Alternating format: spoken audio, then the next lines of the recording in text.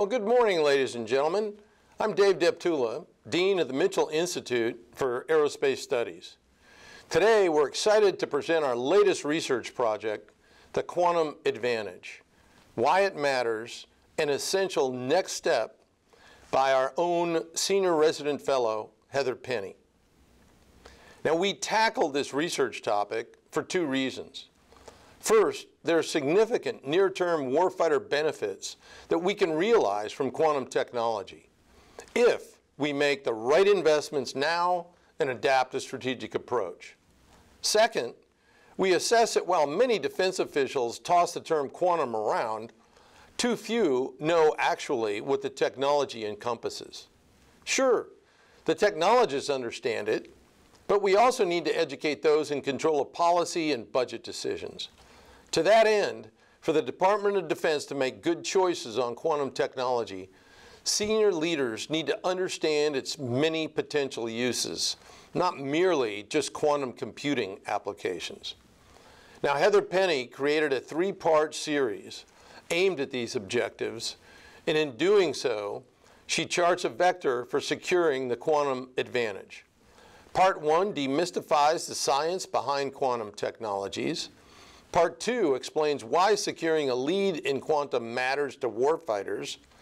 And Part 3 recommends next steps U.S. defense leaders should take to achieve a quantum advantage. Now, with us today to discuss this topic are two key leaders involved in this field of research.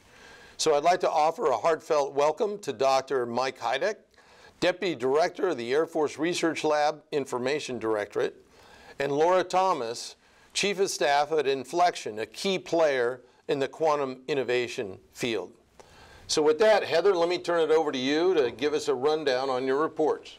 Thank you, sir, and welcome everyone to this rollout of the Quantum Advantage, why it matters, and essential next steps.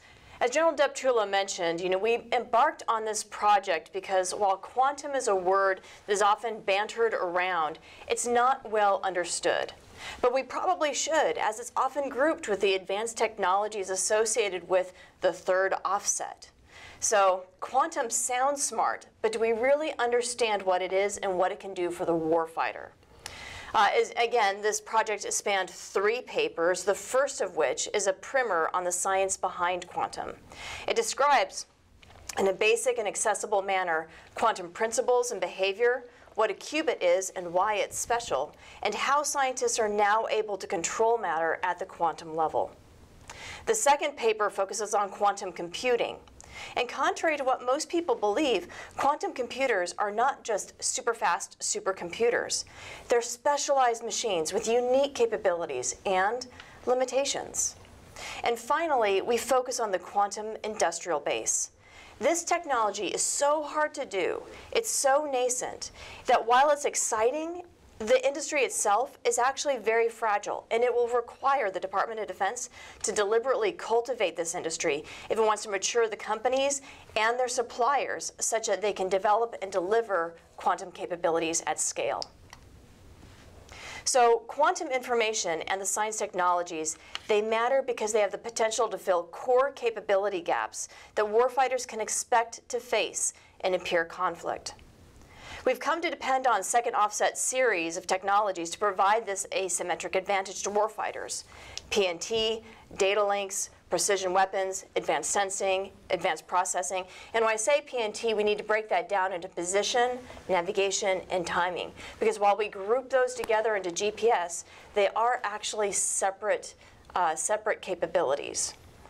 And we know that China is deliberately targeting these capabilities. They want to negate, deny, and destroy them.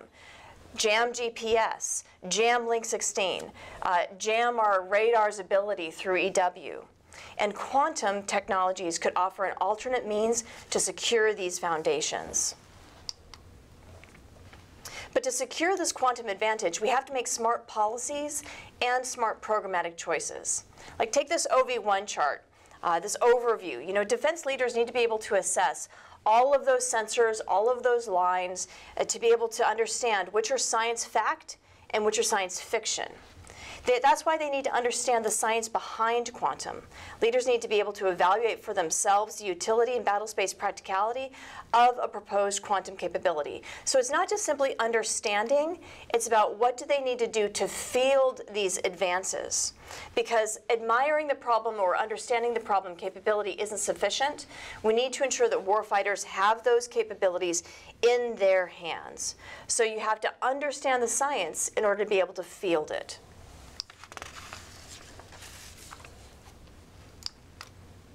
So what is quantum? What's important to understand about quantum today is that technologists now have the ability to directly and precisely isolate, control, manipulate, and measure matter at the quantum level. This is very different from existing technologies like lasers and MRI machines, where they had special attributes because we were able to leverage quantum behavior. Now we can actually control quantum behavior. And this ability to do that, to directly control quantum matter, is what we need to understand if we're to move past platitudes. And that's why we wrote the first paper as a primer, to demystify the science of quantum mechanics. Because even for leaders with technical backgrounds, the confounding nature of quantum science makes it difficult to understand the premise, use case, or even readiness of quantum-based capabilities. Quantum is so different from our everyday experiences. It's not intuitive. Principles like superposition, entanglement, wave-particle duality, or even coherence, they do not conform with our expectations of the world. So we cannot just hit the I believe button.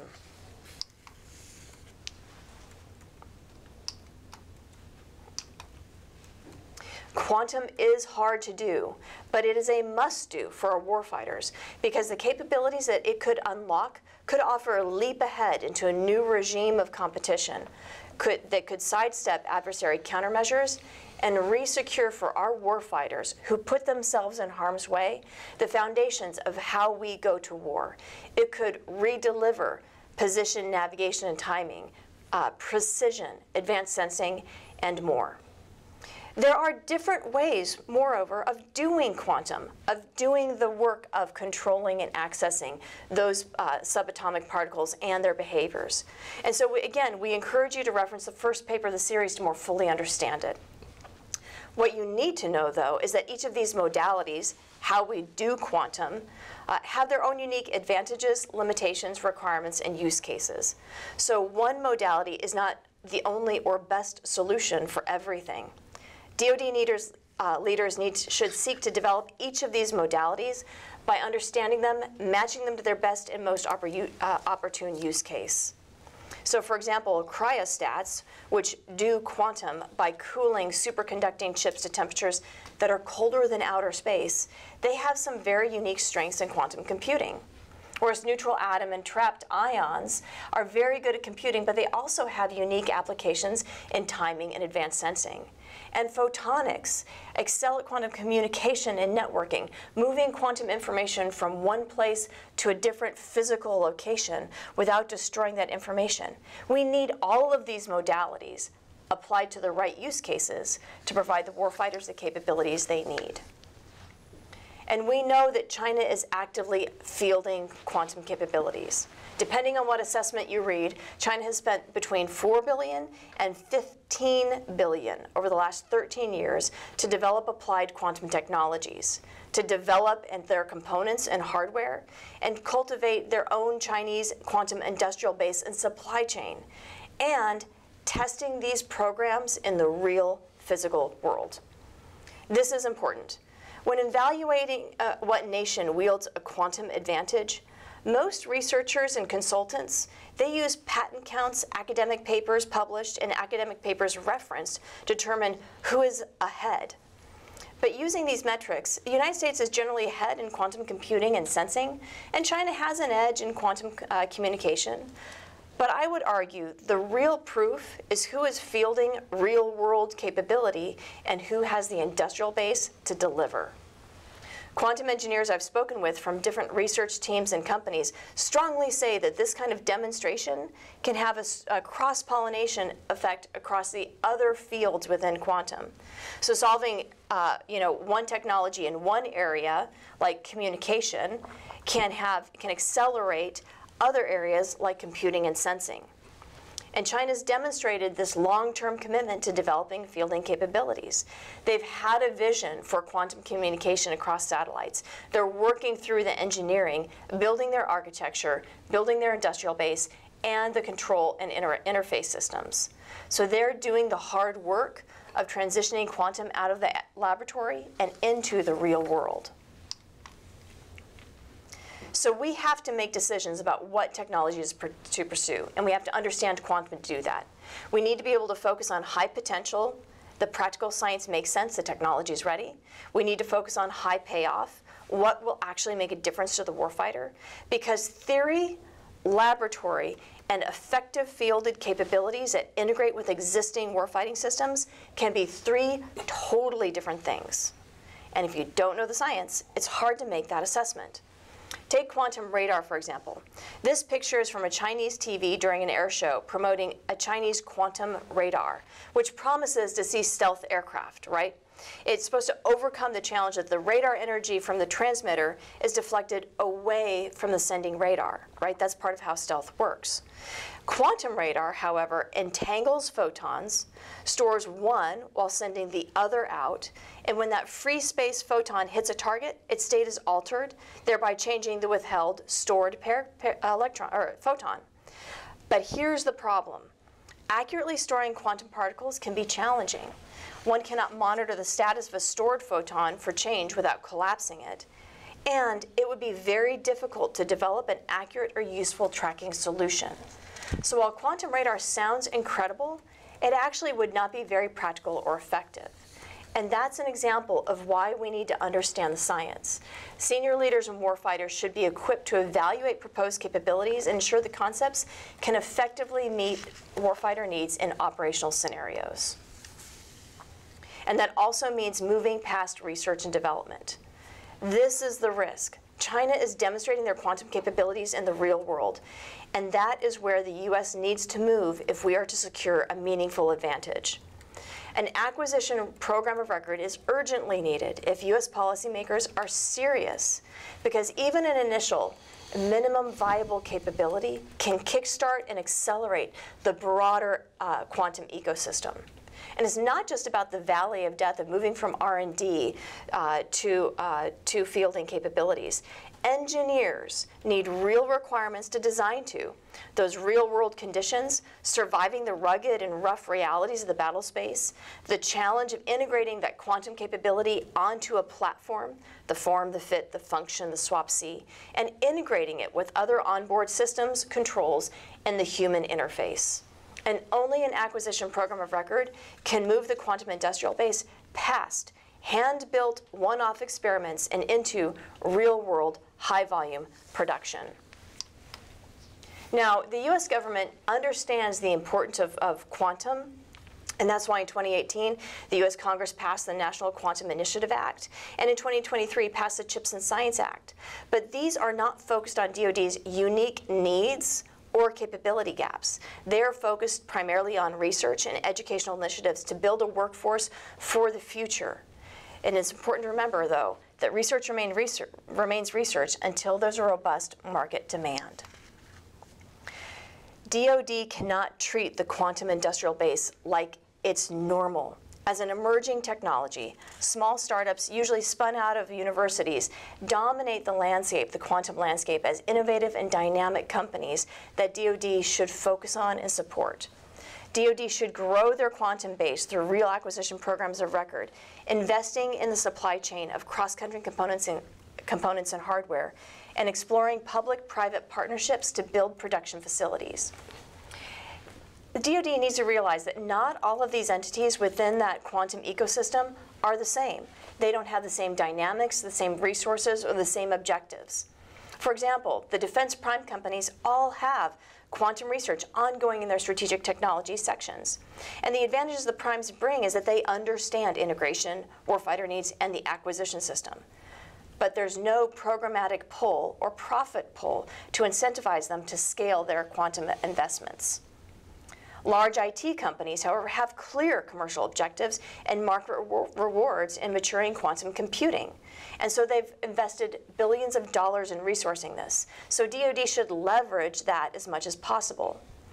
And the USG and labs, they're conducting research and development, and some are partnering with other universities and companies. And I'm excited to talk about AFRL's MagNav challenge, for example. But many of these efforts are long lead, and they won't impact the industry for 15 or more years.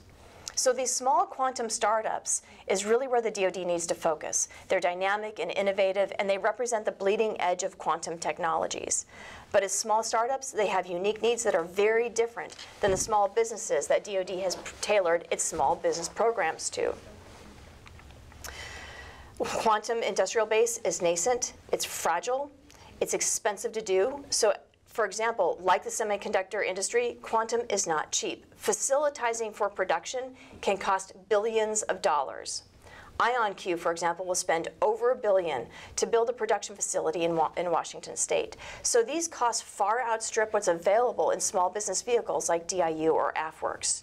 And R&D dollars are too small to scale these companies.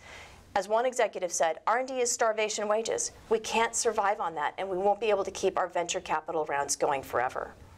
A Wall Street Journal article just this past weekend noted that the Pentagon has balked at VC startups, and a chief executive stated that if companies don't win contracts at a size and volume greater than what they're getting, they're in trouble. We risk venture looking at the defense market as a failed experiment. So when considering what quantum applications prioritize, DoD leaders should focus on high potential, high payoff capabilities. And that's really in the middle of the chart. If we lose access to GPS, which is that atomic clock in the far upper right-hand corner, we will really need to have quantum capabilities so they're there in the middle, that are the prototype stages, they're ready to begin to move forward into engineering, and they can have a high to existential impact for the warfighter. AUKUS could provide an opportunity for DoD to begin to accelerate quantum technologies and share the effort with our trusted partners.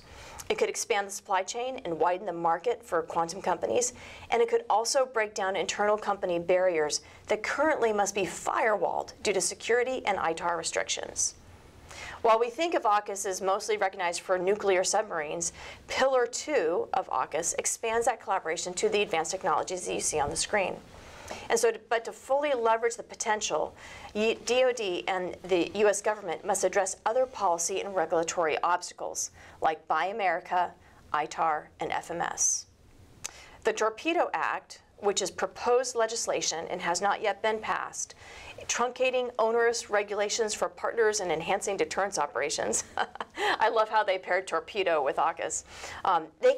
This act could potentially facilitate this by designating AUKUS signatories and expanding it to Canada as domestic for these purposes. But again, it has to be passed by Congress. So I'd like to end this briefing on a positive note.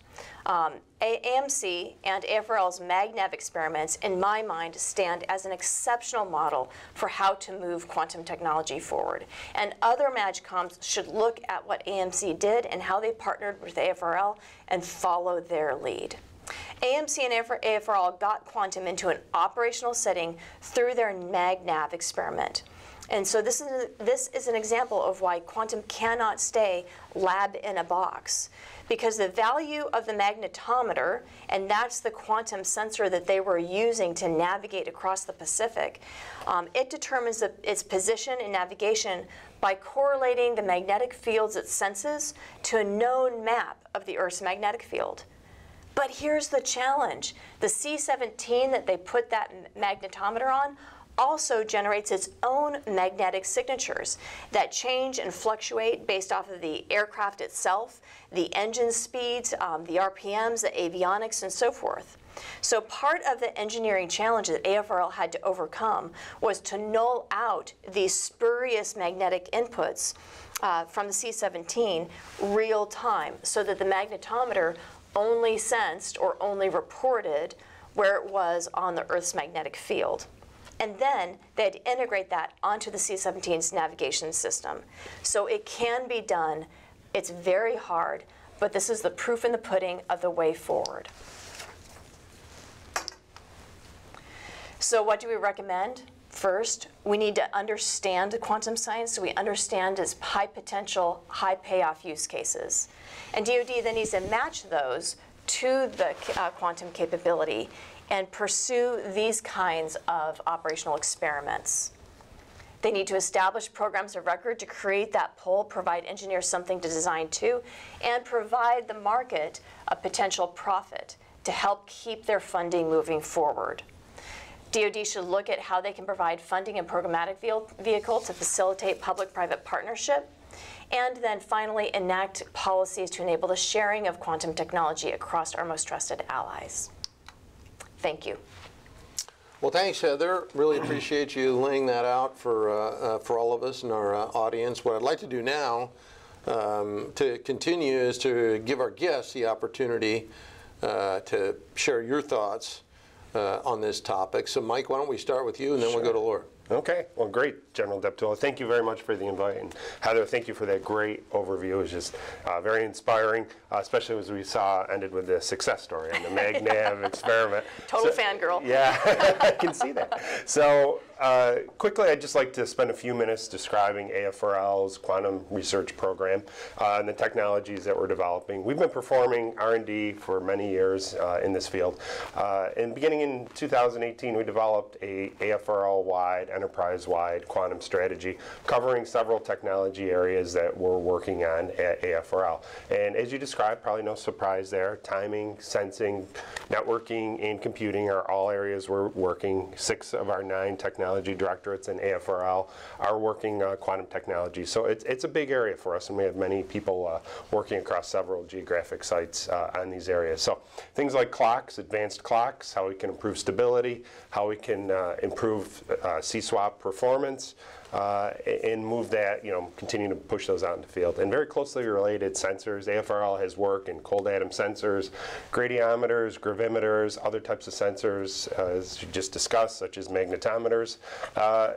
Really key areas for us, as well as electric field sensors. I think Rydberg sensors, sometimes those don't get enough talk and press as maybe they need to be getting. Timelines, though, are very critical here. When we think about putting these together in quantum-assisted PNT type systems, clocks are pretty much here, 1 to 3 years out, maybe or so, and sensors around 2 to 5 years as well. So when you talk military readiness and being able to push technologies out, timing and sensing, I think, are very critical. 2 other areas we're working on, networking and computing. So of course with networking, how we can link things not only as quantum computers together, but quantum sensors, the clocks. And really for us, especially where I work in the Information Directorate, a key there would be information security, right? How we can really secure our information using quantum techniques. Quantum networks a little further out, I'd say certainly 5 to 10 years out on the horizon. And then finally, the last area to hit upon our major tech area, quantum computing. But the thing to stress here is that AFRL is not developing quantum computers. We're leveraging hardware that's out there from our commercial partners. You listed a few of those. We're very connected with that. I'll probably mention a few words on that later on. But we're really looking at the algorithms of interest there that could solve practical Air Force problems. Not quite there yet. There's a lot of thought into what areas are key and could have an impact. So things like optimization, quantum-assisted machine learning, and finally quantum simulation when you think about materials development and being at the very foundational quantum level.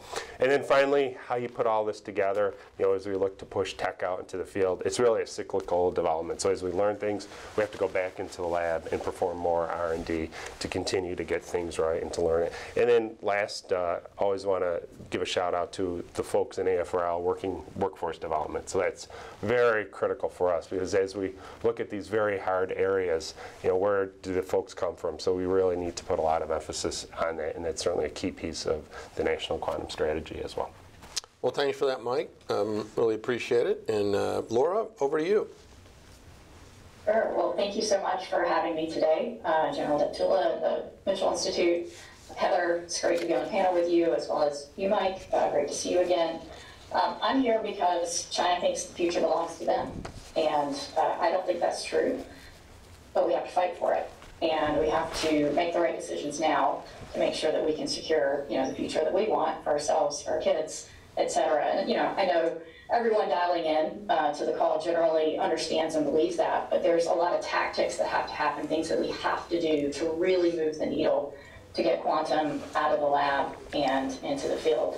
And I've been in the anticipation business for quite some time, first as a CIA officer, and then jumping into deep tech as the chief of staff at Infleqtion. Just a short story. You can't really have a former CIA officer on a panel without a war story. I imagine it's very similar for Air Force officers as well. But it was probably about 7 years ago. I was out sending an encrypted message to a very sensitive asset for CIA. This message had White House attention. Needless to say, I did not want to mess up and send an inaccurate message or mess up the encryption in some way. So I took a technical officer with me because I don't have a technical background, and just to two eyes on it to make sure that everything was correct. And I started asking him, what is it about this encryption scheme that we really think our adversaries can't tap into it? And he gave me a quite long and technical answer, but it essentially boiled down to, well, it would take the Chinese, thousands of years to crack this message. And I said, well, what would challenge that assumption? And he said, well, quantum computer. So what is that? I've never heard of that. And he walked me through what a quantum computer was. And I said, well, when are they going to be here? I mean, this is a big deal. We need to be planning for this. And he said, well, it could be 5 years, could be 15 years, could be never. We just don't really know. I said, well, I hope someone's doing something about that. And I started really going down the rabbit hole of quantum at that point. And ultimately, about 3 years ago, decided to jump from the government to industry in a quantum company. And what I learned quite quickly is, yes, the quantum computing threat is absolutely very real. We need to be doing things today to prepare for it. But quantum is actually here and now with quantum sensors and timing devices. And Heather, certainly, you walked us through the overview of that. And for the last 3 years, I've just been immersed in that, working with physicists and engineers every day, some of the brightest people solving some of the hardest problems. And what I've learned is that it's here. But we have to have the nudge from government to really get it out of the lab and into the field. And we have these very small batch capabilities. We like to say at Infleqtion, we have an entire trophy case of prototypes that we've built, especially from R&D money. But now it's how do we get it into fielded devices at scale where the warfighter can use it and truly benefit from it, and we can advance more quickly than China. And the capabilities are real. We really just need a customer. Okay, well, very good, Laura. Appreciate both your remarks and Mike. So let's jump into this in a little bit more detail before we open it up to our audience for some questions. So this first one's for all of you. Everyone touched on this, but I think it's crucial. And that's that quantum technology is so much more than just fast computing power. So what I'd like to do is ask each one of you if you could share your experiences on the top misconceptions surrounding quantum. Well, I'll kick off. Yeah. I think one of the top misconceptions is just that quantum is only computing. Because quantum computers have such potential, and people understand them really as just super fast supercomputers, and they look at where they started in the 1990s and they go, wow, now I have a terabyte of storage on my phone. This is very similar to quantum computing. So they don't understand what quantum computers are, what their potential is, but they also think that's where it stops. And so with the potential of quantum computers, that's the marketplace, that's the draw. And this ties into what Laura had finished saying, is that there's so much more to quantum technologies that could be even more impactful for warfighters. I think the Department of Defense and the US government neglects those sensing capabilities, the timing and the communication at our risk, because we need to understand that those technologies in some cases have DoD-specific uses, and if the DoD doesn't generate the requirements in the program of record to pull the development of that technology and the fielding of that technology forward, we're going to be sitting without any potential, any capabilities. Laura, your thoughts?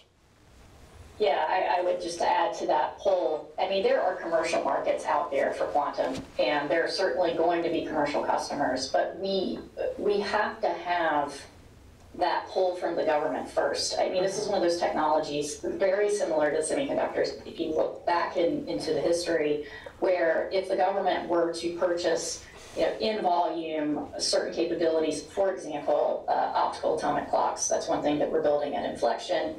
I mean, there are data center markets for this, there are logistics markets in the commercial sector that once we can tap into that, we begin driving the costs down and making it even cheaper and more widely available for even more military customers over time, very similar to the semiconductor industry. And I do think that that's a misconception that, that it would be only government that would be involved, but it would be something that the government would help mature and then be the beneficiary of in the beginning, but also as the costs come down, as well as the sizes of these devices come down to hit those commercial markets as well. Thanks, Mike. Yeah, all great points. Completely agree with all of them. I think one of the things that, my job within AFRL, as well as our senior scientist, Dr. Kithy and Soderberg in quantum, is to really educate senior leaders in the Air Force on what quantum is and what it's not, right? There's a lot of hype out there. There's a lot of misconceptions that quantum, especially quantum computing, is going to solve everything, that it's the fastest supercomputer out there. We know that's not true. So making sure, to differentiate reality from sales pitch is something that we really put our attention on. And then the other part is, how do we get technologies out there? Well, it's really creating value propositions for our warfighters and for their leaders. So developing those minimum viable products, working with operators, developing the technologies, and getting them out into the field as maybe first looks where we can then go and refine them. I think those are the kind of win-wins we need to really help educate our leadership. Now, Laura, Heather explained that there are a lot of exciting quantum capabilities that small startups like Infleqtion are innovating. Could you walk us through some of the top factors that are crucial to help companies transition from, discoveries to actual utility out in the field?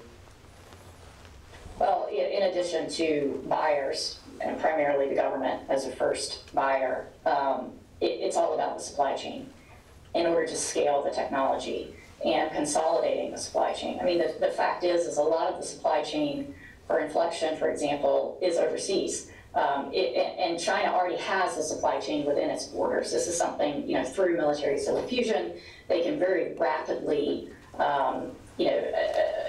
speed up their production, whereas in the U.S., we don't want to beat China to beat China. We have to really consolidate the supply chain onshore, and we have to vertically integrate it into specific companies. So that's one thing, just from an Infleqtion company standpoint, not necessarily government related, that we're doing. We just did 2 acquisitions of companies to help us do that. But we really just need the government as a buyer to essentially pull out and give the demand signal for investors so we can begin to acquire additional companies, build the supply chain onshore to really push these products out of the lab and into the field. I mean, we've done a number of demos. Demos, are certainly important, and now it's, okay, moving from that demo to, okay, an actual purchaser. What about producibility? What do you need to do to scale production? It's setting up manufacturing capability, really building a manufacturing base in the United States and with like-minded allies. And that's one thing that we're looking to AUKUS to do. We have offices in the UK, a subsidiary in the UK and in Australia, but it really is about building up the manufacturing base so we can hit scale, so we can hit the cost curves to drive down the cost of the devices, as well as expand the number of users as the devices begin to get smaller. So for that, there's a lot that we're looking to the CHIPS Act for, but specifically for DoD, it really is government and DoD as a buyer. Thank you for that. Mike, as Heather mentioned, last spring AFRL conducted a MagNav experiment with Air Mobility Command, and you took a a quantum magnometer on a C-17 and navigate around the Pacific. What other kind of use cases are you all looking at? Sure. I think one of the things that we stress, especially to our junior scientists and engineers when they come in, it's great to do work in the lab. It's great to write papers, develop patents, but our goal is really to develop technology for the Air Force, right? Invent the future for the Air Force. So there's several things we've worked on either in the past or are planning to do in the upcoming. So let me hit upon a few of those things. One, back in summer of 2022, we did an experiment in RIMPAC out in the Pacific Ocean where we took, with our Five Eyes partners, quantum sensors, so things like that we've already talked about, gravimeters, gradiometers, frequency combs, optical clocks, IMUs, put them all together in an integrating architecture and aboard a shipping container, and no kidding, shipping container on a New Zealand ship for 3 weeks. We had our engineers out there working on PNT type experiments and seeing what quantum could do. So, pretty rough, right? We took technologies from the lab and brought them out to sea. But we learned a lot from that, and it was great working with our partners as well. So we continued to build on that, and that's really fueled what we need to do in the lab as well. A couple other things, DIU, you mentioned them earlier, they developed a quantum sensor program. They had an initiative that just ended last year as a 3-year program where they're able to develop with a commercial partner an atomic gyroscope. So being able to develop something like that, with dedicated funding, I think is great moving forward. We continue to kind of push the envelope on other things like Rydberg sensors. The Army has a large program in that where they're looking at Rydberg and electric field sensors and what could be done there. And then finally, some of the other things we're looking at a little further out, quantum networking and how we can take, similarly, it's great to develop a network on a large, stable 4x8 optical table. But how can you take, say, a memory node and put it on a drone? So we're working with companies, partners such as Infleqtion and Colt Quanta, and how to shrink some of those technologies down, such as the vacuum cells, to make them practical. And is this something we can even do? And it builds upon some of the other drone work we did where we're distributing quantum signals from a drone to a ground station. So we're going to continue to build on that and push on that moving forward. Well, very good. It sounds like the underlying engineering behind operationalizing quantum, if you will, is going to vary a lot depending upon whatever the specific use happens to be. What challenges does that pose from a technology development as well as an investment perspective? Yeah, so I would certainly say when we think quantum technologies, right, it's a marathon, it's not a race. And even when we hit 26.2 miles, it's still going to keep going, right, just as we think about our processing technologies. So it's going to take continued and sustained investment. I can't stress that enough on the R&D side, and certainly as we look to field the technologies. And then developing, what we're very interested in, developing things like test beds. I think that's very critical for us, is to have something where we can bring in outside partners, work side by side with them, and bring our operators in as well, seeing what they really need as well. So having those types of test beds available are critical moving forward. Cool. Laura, you want to chime in there at all? Yeah.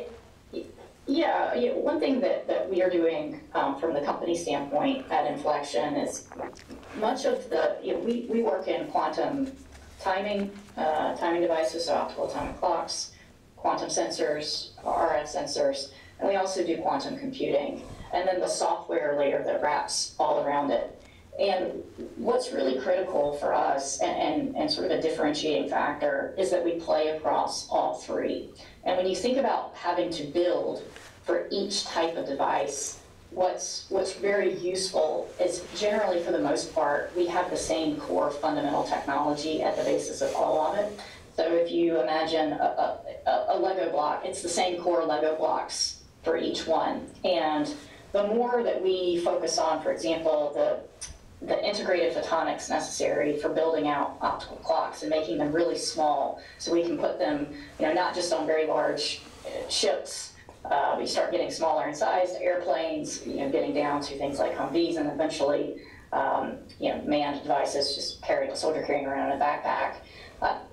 Being able to use that same technology and the research and the investment that goes into the clock also benefits the RF technologies that we're building out for communications, as well as sensing, and then also benefits the quantum computing work that we're doing. So, they're not completely differentiated for us in the terms of, if we're focused on one, then the others lose out, but instead we view it very much as a sequencing thing. Quantum computing is the hardest thing to do. That's further out. That's really sort of the high ground. If the U.S. can seize that ground eventually, that's very important, but we think that they're stepping stones along the way. And one thing that's really refreshing is, DoD, looks at it that way as well, and we're really trying to align ourselves according to DoD customers in that sequencing of how we're building out and commercializing the technology.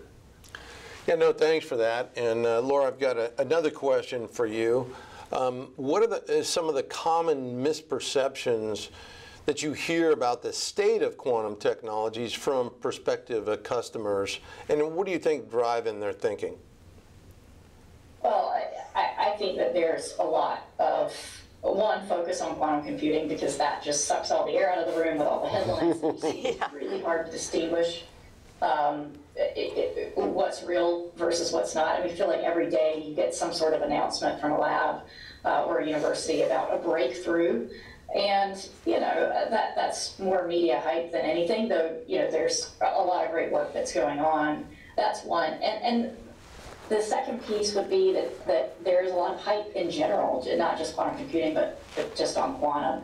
And, I think to some degree, actually a large degree, that's a self-inflicted wound from companies. Companies, we have to do better. We have to be really clear about what we're building, what we think the timelines are, what we see and know are the challenges to getting it out of the lab and into the field, and not sort of pushing those hype messages that a lot of people see. And really, it's about building trust. Is this a company that you want to work with or not? Do we do what we say we're going to do or not? So that's very important. Another, and I think the last piece that I think is often a misperception is just that the venture capital or private investors are plenty out there, and that they're just willing to fund this technology to see it to its natural end. And maybe that was the case before 2021, before Russia's invasion of Ukraine, before the macroeconomic environment changed with inflation, but it's definitely changed now, and that's why government and industrial policy is so critical. Okay, well, thanks for that. I do want to leave some time for Q&A for the audience, but there's one question that I'll finish up here before we shift over and ask you to just give me as tight a response as you can. That the holy grail of defense innovation is achieving a revolution in military affairs. You all have heard that terminology before. What my question is how might advances in quantum technology work with other technologies that we hear about, AI, hypersonics, machine learning, directed energy, to achieve or enable a 21st century RMA?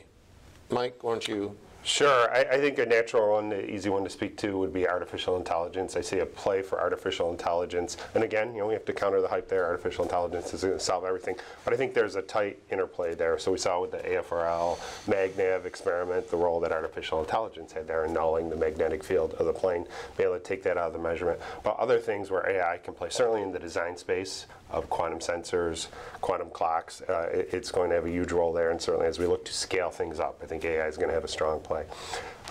More so as well, I think AI will play in things like how quantum computers can assist AI, quantum-assisted AI and machine learning. I think will be something that's a key area of quantum computers when it gets there as well. So I think I think we're just scratching the surface, but merging those fields, that's something we think about a lot in AFRL.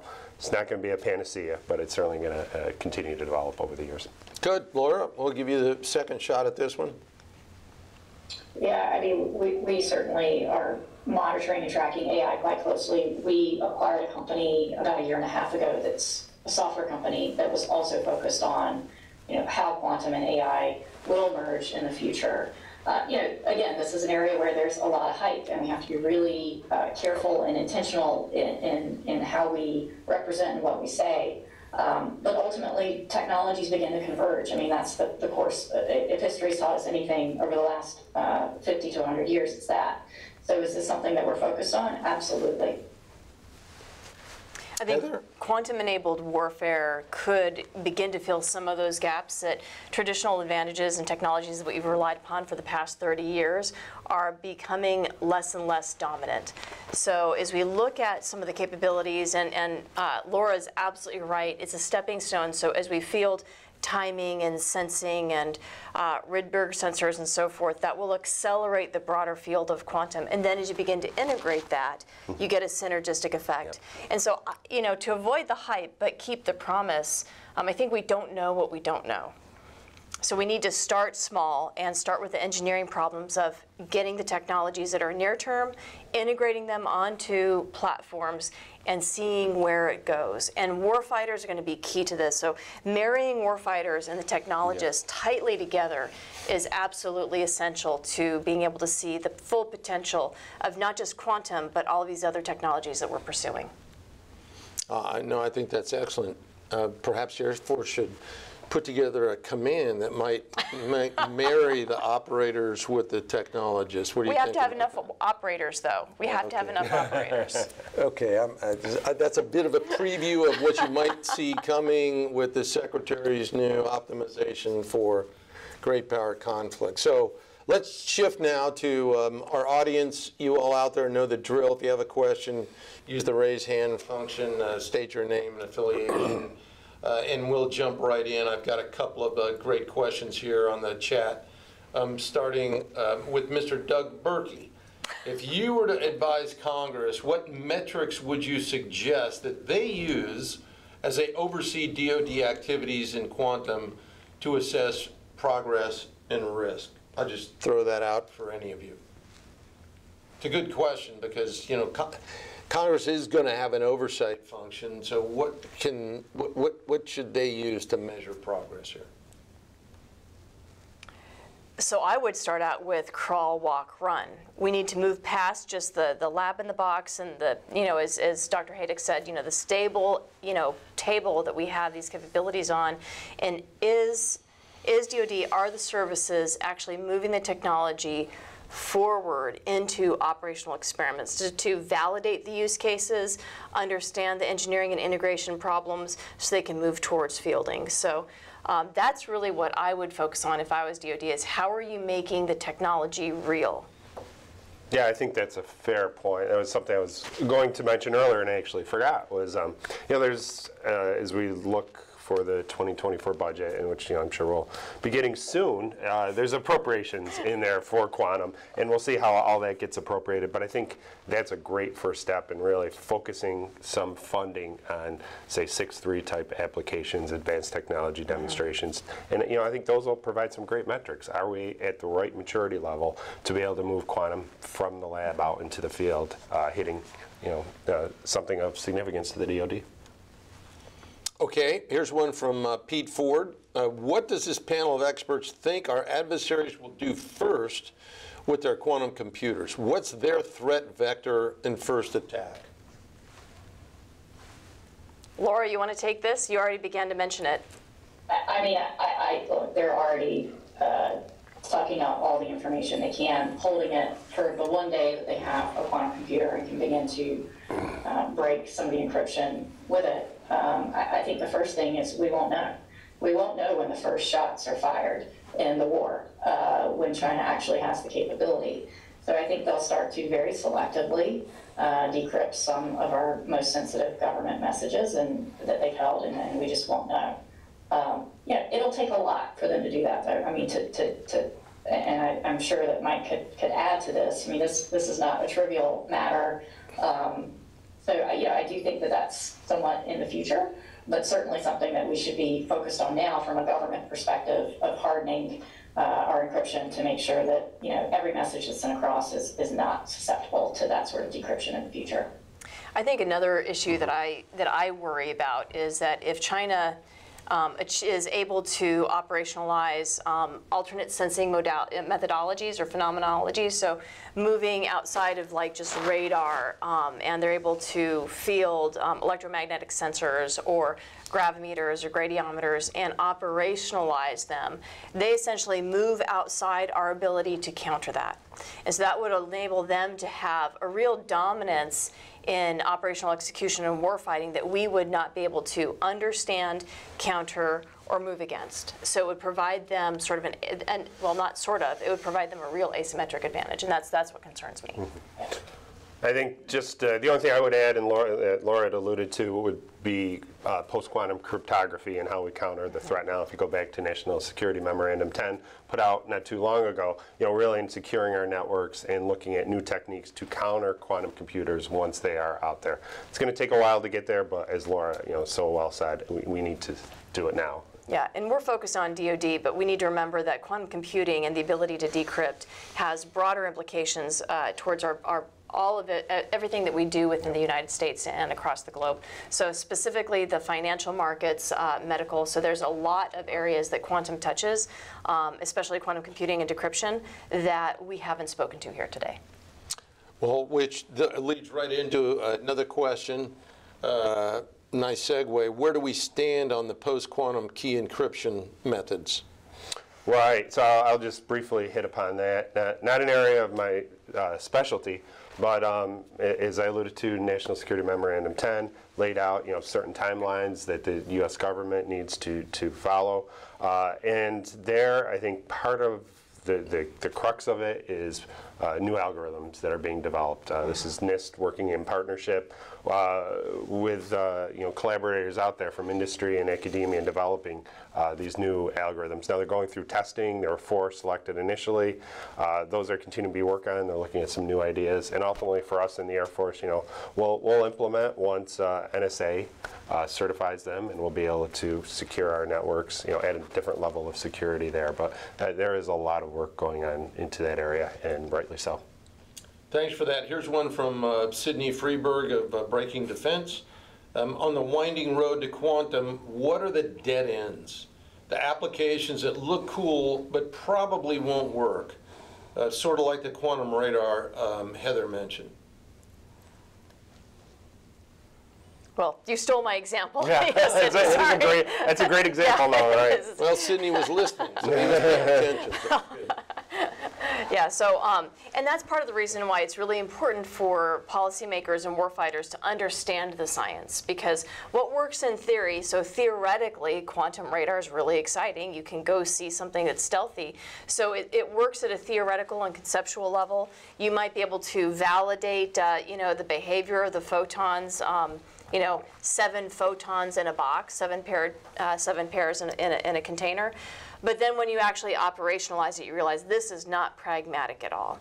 So while, other than quantum radar, I don't have specific examples to provide you, but this is why, again, foot stomp, that senior leaders and warfighters need to understand the technology and work with the technologists, work with the engineers, and say, you know what, that doesn't make sense when I actually put it into a demanding operational scenario.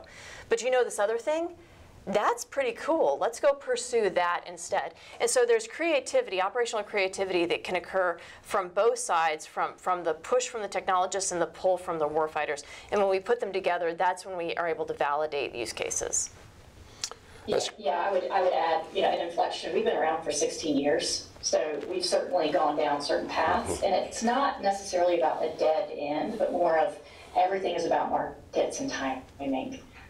The first iPhone was not actually, the iPhone itself. There were other companies creating it, but the market just wasn't ready. People just weren't ready for it. So for us, it goes all back to the sequencing aspect, and timing being the first thing that we have to make sure that we secure our timing networks. When we think about China from a defense perspective, and then understanding that there are major commercial markets that also go along with that as the first step as we evolve eventually to quantum computing and quantum networks, fully entangled quantum internet. Laura, I'm glad you mentioned timing, because I think people think about timing on their watches, and they don't really understand that timing is so much more than knowing where you are on Earth. Timing impacts everything from our financial markets to our operational warfighting data links to how we fuse information within the cockpit. So timing is utterly critical, and if we are not able to secure our timing and begin to improve our timing, that's a real vulnerability for us in the battle space. Okay, we've got time for one more, and this is an interesting one from our good friend Brian Mora. Regarding Heather's comment about sensing technology, How vulnerable might U.S. and allied submarine forces be to Chinese sensors leveraging quantum?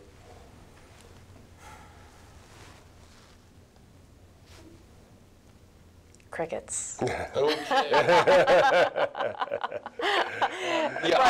Obviously that's a sensitive area, but right.